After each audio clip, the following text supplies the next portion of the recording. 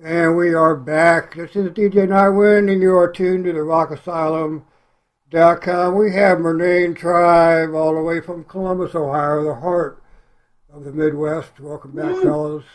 Yeah. I got to tell you, listening to your music is it brings back the old school days. It's not your typical power trio band. I was going to ask you fellas.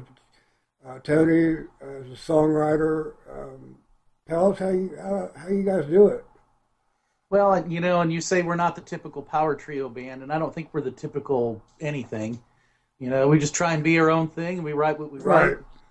And, a lot of the lyrics are coming out, and, we pick and choose. I've got a whole folder full of them, and, Mike comes up with some guitar riff, and Sean puts a drum beat behind it, and I'm like, hang on, let me leaf through my lyrics, and we just kind of write. That's the way we kind of write. It's all together. It's now let me ask you a question. Do the songs have real life meaning to them to you guys, or are they just fiction?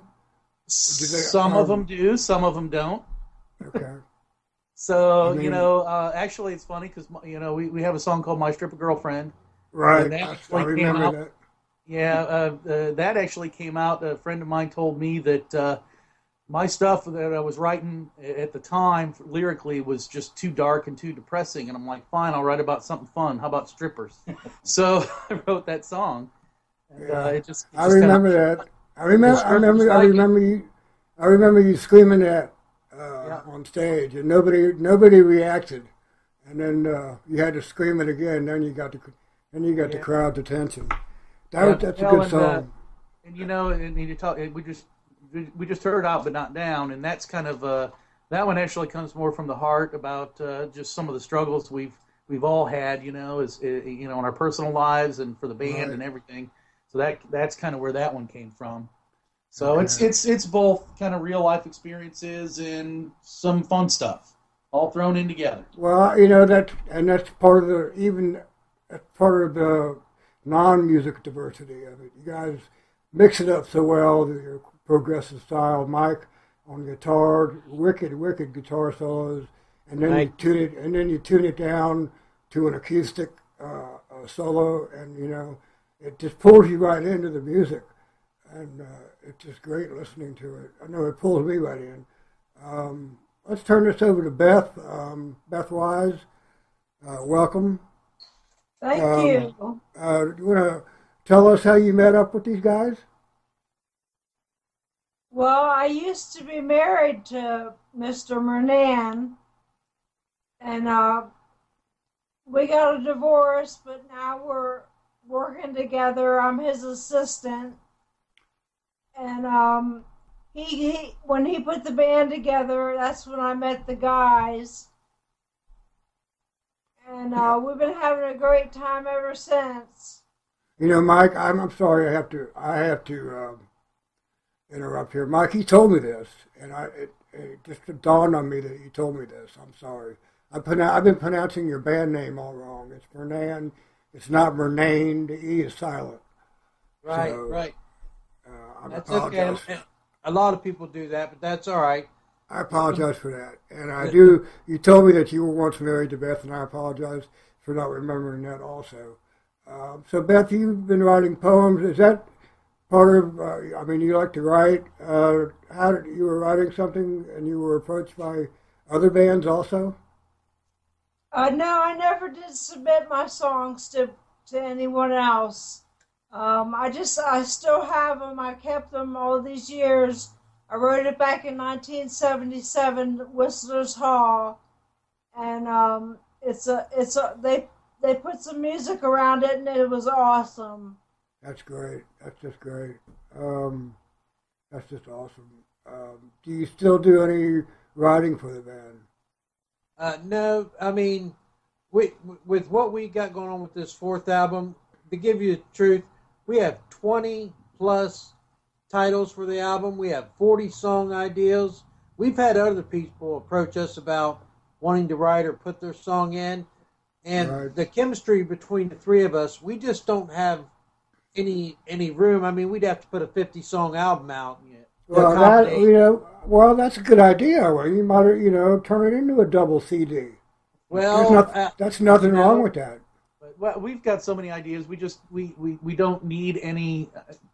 Don't take this the wrong way, but any other input, because we've got so many things that we haven't put together yet. And that's awesome. That's just, and you know what I like? It's all original. It's all original music. There is, and I'm not going to mention the word cover because you guys don't believe in that. It's all original, and every song that I've listened to is just totally awesome. Well, what we did is, the three of us, we kind of all listen to different music when we're separate, and we're like, this is great and all that, and we enjoy it. We want to put our own crayon in the box, and so when we get together, we have this groove. Tony's got these vocals, and we're like, we feel our music is as good as anybody's, and I tell you what, we play 25% of the United States, and people are receptive. They're always coming up about Tony, his lowness on the bass, Sean with his weight and percussion, me on the guitar, the backup vocals. We just, we love what we do, and we feel that if we did other people's music, it would take away from what we do. Right. I mean, you wouldn't. You guys have to be yourselves, and you can get ideas from other people. It doesn't mean you have to use them. And we've got enough material now that we don't need to fill anything in. We don't need to fill it.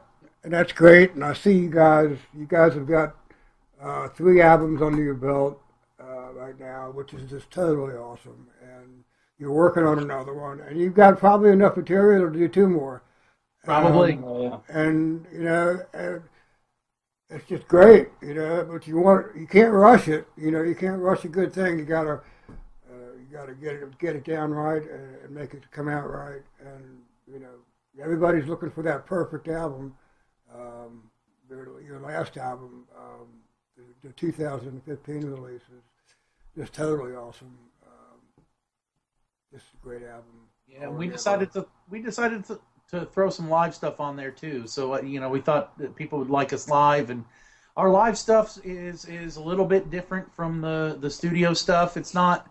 I mean, some of it's a little bit faster, some of it's a little bit different, but it's you get a little bit different dynamic with some of that live stuff than you do from the studio stuff, and so it's not a different song; it's the same song. It's got the same. I listened to all the songs you played up in Columbus, and there wasn't that much difference.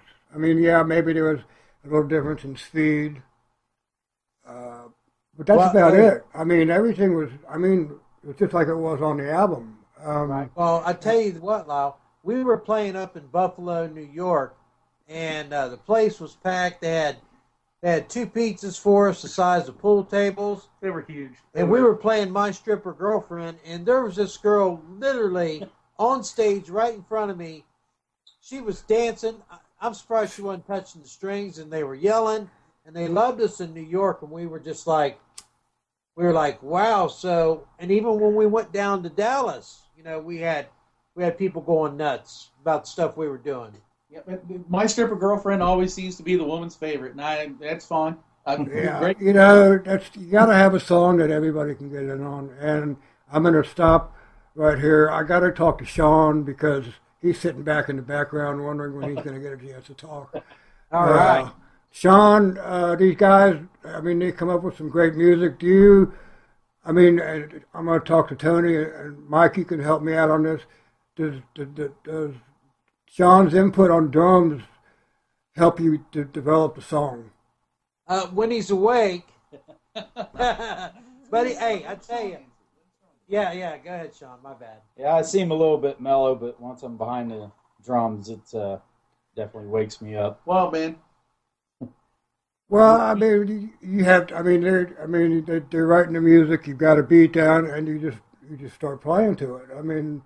It's like that's the kind of drum. That's the kind of thing drums are. You just create a beat and you follow it, and you change it. You can change it here. You can change it there. Yeah, that's a good thing about originals. Put your own stamp on it. I always love to watch drum players. It's so intense. power metal bands. You guys were up there watching the Sound of Thunder. That drummer, he was just intense. Sean, I loved watching you play. Thank you. And I can't wait to see you again sometime. We're going to get into another song right now, Takedown. I believe it's on the new album. Mike, would you tell me a little bit about that one? Actually, that riff and Takedown, I had a guy who was real negative and a buddy, and he was very adamant when I would show him that riff that he didn't like it, so I knew I had something. And when I presented the riff to the band, I mean, that song wrote itself like, bam, instantly. Oh, that came together so quick. We had that. Really did. But you got to look. Tony had the vocals like right there, and then we got a video on YouTube. It's got kung fu fighting, and it's got the chorus where it's got the words where you can see. And that song just came together, and Sean brought his magic in there, and we were just like, I mean, that's our fighting song. You know what I mean? Yeah. You know what? But you got to love it when you get a song like that just forms really quickly, and it gives you a good feeling that what's the word for it? You guys blend together so well.